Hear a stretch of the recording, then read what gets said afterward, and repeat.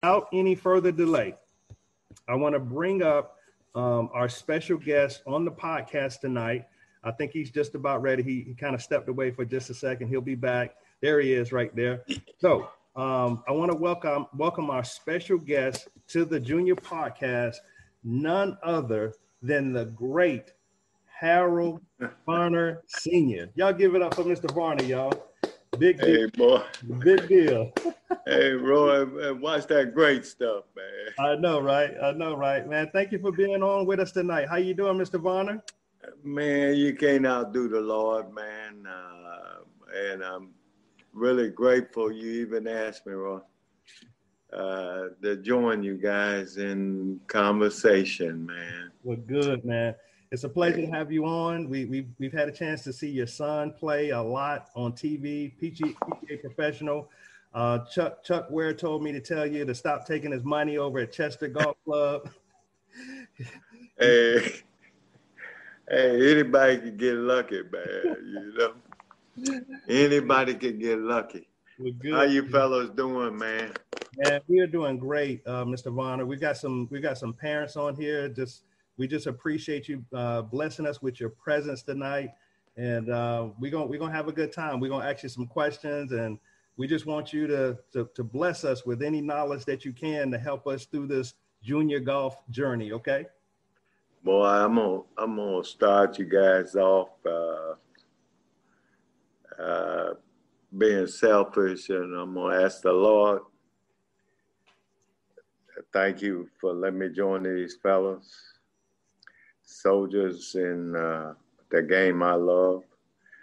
And Father God, just load my lips and any wisdom you can find in me, Father God, let me share it. In Jesus Christ's name, my Lord, my Savior. I thank you, Roy. Amen. Amen. Thank you, Mr. Varner.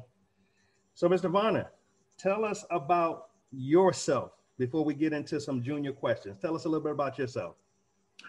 Man, I love working, man. I've been helping people own cars for about almost 40 years. And my escape was golf. Still my scapegoat. That's my relaxation and where I find all my comrades, and a big God-fearing man. You can't outdo the Lord's grace, man. Humble in every kind of way, and my hat's off to anybody would take their time to reach back and pull other youngsters through, man. I'm really honored to be even talking to you guys today, this evening. Honored. Thank you. We're honored to even have you. And Mr. Varner, where you born and raised at? Man, our roots is in Sylacauga, Alabama, raised up in Ohio. Okay. Been down here 35 years. Come down one winter, one February 15th with a snow shovel, headed back to Alabama. Right. And guy asked me, what kind of dang shovel is that? I threw it down, said I went far enough, man. Right. I went far enough. Right. And man, just a humble man. Love the game of golf, man. Good. Because you cannot meet no better people, man, you know. Good. Everybody's either trying to do it, doing it, or done it. Right. That's pretty much what hooked me onto the game. Well, good. And then, of course, you got your son, Harold Varner III, into golf. Tell us a little bit about that journey. How did you get started in the game of golf? Man, that journey started because I didn't want him to kill himself. I had one of them big old pro bags. Right. I thought I could really play golf for him. And I would turn my back and he done clammed up in that bag and got an 8-iron out there. He had diapers on, dragging it, trying to swing it. Wow. And I just got him a set of Toys R Tot clubs, man, and that's where it started. I used to swing in the mirror, and I'd turn my back. He'd be with them Toys R Tot clubs swinging in the mirror, posing. Wow. Like he done hit the ball a long way, and that's where it started, man. Good, good. And what was the experience like?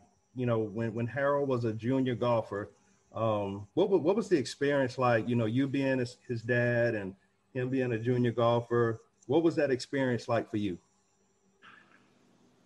Man, it was like a journey. Mm-hmm. You know, it started off really like a journey. I wanted him to be around people that, you know, that was pretty good people. Gotcha. And be around people that I could turn my back on them. And the scene, it's a journey, man. Golf, you know, it ain't no pop your finger game. Right. I never seen a game, the more I know, the more I need to know, even to this day. Right, that's key. That is key. The more you know, the more you need to know. And it's just a game. I don't know what hooks you in it. I think if you hit one ball,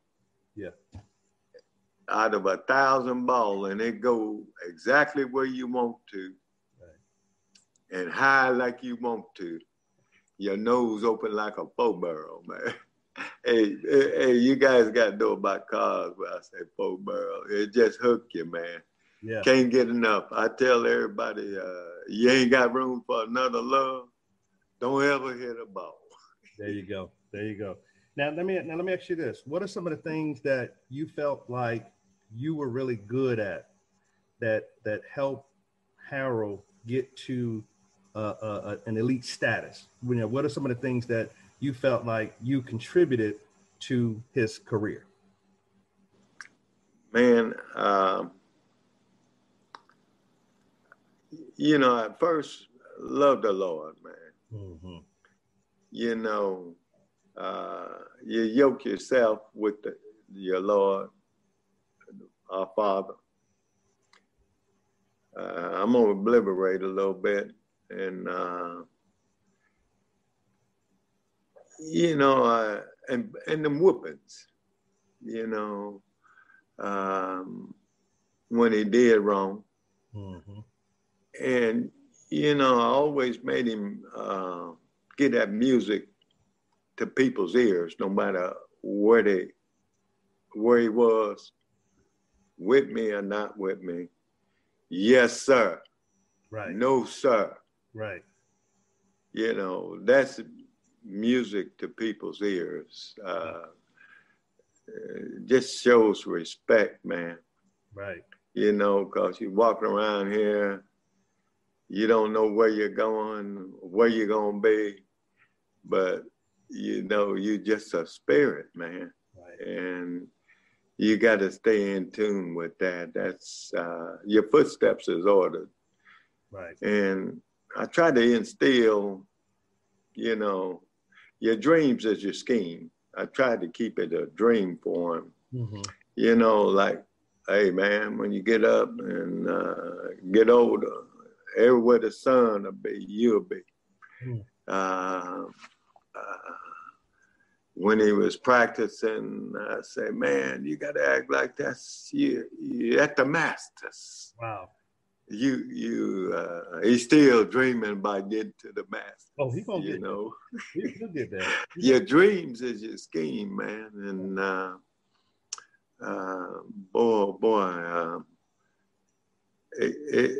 always kept him on the short game. Gotcha. Because no matter what hole you're on, I think he done forgot a little bit of it, but you know, it can be a par 5, you still get 2 putts. There you go. Be a par 4, you still get 2 putts. Be a par 3, you still get 2 putts. So what you need to do, you need to work around that green. When I first started out, guy wouldn't even let me play unless I took 10 lessons. Wow. Of short game. Short game lessons, right. And I thought that was a really good thing, really good builder. Because you're going to hit some bad shots. Yeah. Exactly. Hey, you're going to hit a whole lot of them if you me. I'm a snagger-tooth tiger, boy. I got to have a short game. Yeah, there you go. That's key. Now, let me ask you this, Mr. Varner. When it, you know, as a junior parent, when your child is having a bad day, what type of advice would you give to the parents to help the tournament, or, you know, if the kids are playing bad, what kind of advice would you give to the parents to help it to be a little bit more smooth? Because sometimes parents can get upset and they can have all this facial stuff, and then it rubs the kids the wrong way. What kind of advice would you give the junior parents tonight? I would instill in my youngin that you practice and get mad when you don't hit a shot when you're practicing. But when you go to play, it's called play. You know what I mean? Yeah. Like, you know, when you're in school and they let you out on that playground. Yeah. You so dang happy. I mean, your kid can't do no wrong. He can't do no wrong in your eyes. So you got to let him know that, and it's from your heart. Right. If he's trying, a lot of people watch Harold. I used to be on him so hard, practicing, and taking everything serious, like this chip is for the masters. This chip is, but when he went to play, everything's off the table. Go have some fun now. Wow. Let it go. Wow. You can't do no wrong. You can't hit no bad shots. And let it go. Have a short memory. You just got to make the best of everything you do. Like it or not. You know, the best thing about a golf is you hit a bad shot. Yeah. You know what? You get to hit it again. Right. No matter what. That's true. No matter what. Don't put too much pressure on them when they're playing. Good. Let them go to the playground. Like when they go into a tournament. I used to disappear, man. I used to be a whole head. Yeah. Because I'd be drilling him when he practicing. Gotcha. Taking stuff serious. And then when they start practicing and they start lollygagging with it, stop. Just stop. Just stop. Okay. Just stop. Might as well pick the clubs up, put them in the bag, let's go. If you ain't going to take it serious when you're practicing, how can you go play? Wow. How can you go play? You know how hard this game is. Hard. It's hard, and they'll get more out of it that way than any way. Good. And quick. You told me a story, Mr. Varner, about think one of the kids, either Harold or one of the kids threw a club down. And tell everybody what you normally do if the kids have a tantrum and they throw a club. What was your on throwing clubs and getting mad? Man, well, it was Harold. Yeah. And one incident, Harold, you know, it cost some money to get them clubs. He threw a club. I don't know. He saw some old man or somebody. He threw his club. I saw it. I ain't say nothing while we was out there.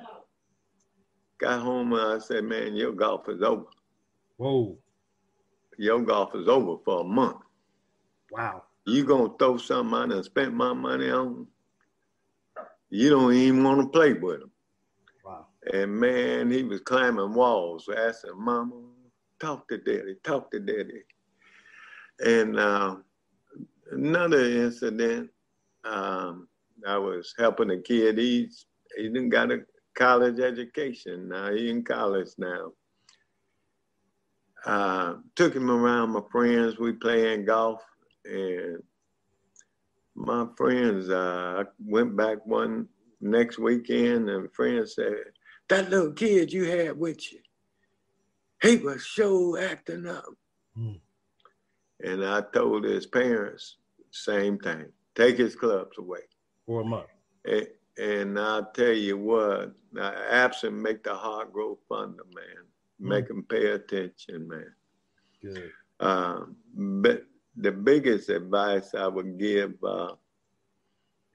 it's kind of hard to say it where it is now, but it is where it is anytime. Don't see no colors. Mm. You can't carry the past. You can't let them carry the past. Gotcha. They got to be colorblind, man, because, you know, I know it's some good Black people. Right. It's some good white people. Right. The more you can get your kids into Christ, he'll have a discerning spirit over it. And, you know, the other thing, they had this game for us. Right. And they know some shortcuts before us. But even the kids, these days it's harder to be accepted in this game. Right. That's why, yes, sir, no, sir. Mm-hmm. You know, cause you never know who's looking at you. You gotta let them know that. Right. The kids can be walking around. I remember, man, you guys might remember. He used to go in one of these clubs house and, you know, you have your hat on. I said, take off your hat when you walk in. Right. We gotta be our kids, they gotta be a higher standard in this game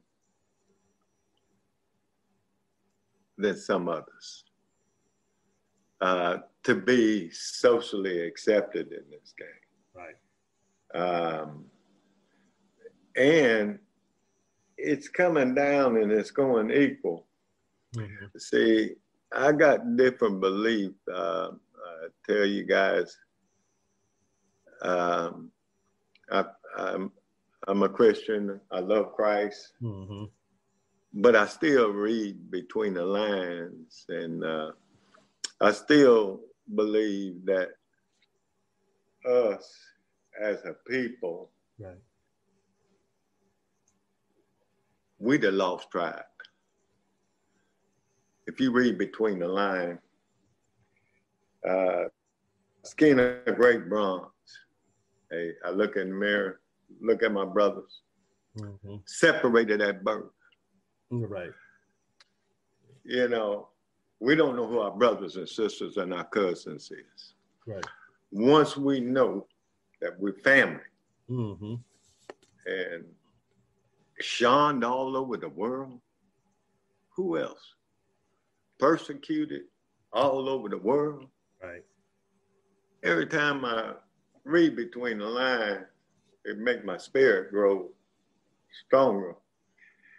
And man, my hat's off to anybody that give a kid like you guys are doing a chance. You know, I did it in my little ways. Right. But Roy, man, my hat's off to you, bro. Thank you, man. Thank you. We appreciate That's what you call being a light. Gotcha. And at your service anytime, man. Well, listen, a couple more questions for you, and I'm gonna open up the lines. Who are some of your I know you've been to a lot of tournaments and you've met a lot of pros out there. Who are some of your favorite tour players out there, besides your son, of course? Arnold Palmer. Okay. He the one that mesmerized me the most. Gotcha. I worked for him for maybe six years. Okay. Before he sold, a little more than 6 years. Mm-hmm. And you know, he met me, come in, and he wanted to be introduced to everybody. Okay. And he met me, and I told him my name, and we shook hands. Had some of the biggest hands he ever could shake, man. My hand couldn't go around his hand. And 2 years later, I'm sitting in there in the office, and he said, "How you doing, Harold?" Man, my mouth dropped. Hey, how can this man remember my name? Right. And from then on, then I was just I had an awe at him because I went and picked him up one time, mm-hmm. flew in that little jet up there in Charlotte, and me and another boy went and picked him up. He's the only one got out the plane. Wow. And he was just down to earth, man. Yeah. You know, he didn't have no air about him. And, you know, he was genuine. That was my favorite golfer. And I had a lot of ham bones, boy. Yeah. I had a boy, he had left his clubs or left them somewhere. And I was teaching my daughter how to play golf, and she had some powder blue clubs, Jimmy Ray. And I said, man, I'll give you a set of clubs. You know how they starter club, they was plastic heads. Yeah. That boy wore my butt out, boy. He had the plastic clubs singing, boy. Wow. Hey, you know what? This game don't like nobody. Right. It don't. It don't care who you are. Hey, you run out there and think you got it one day. Yeah, it'll get you. Mr. Varner, now what's your favorite course or / tournament that you've had an opportunity to go to with Harold?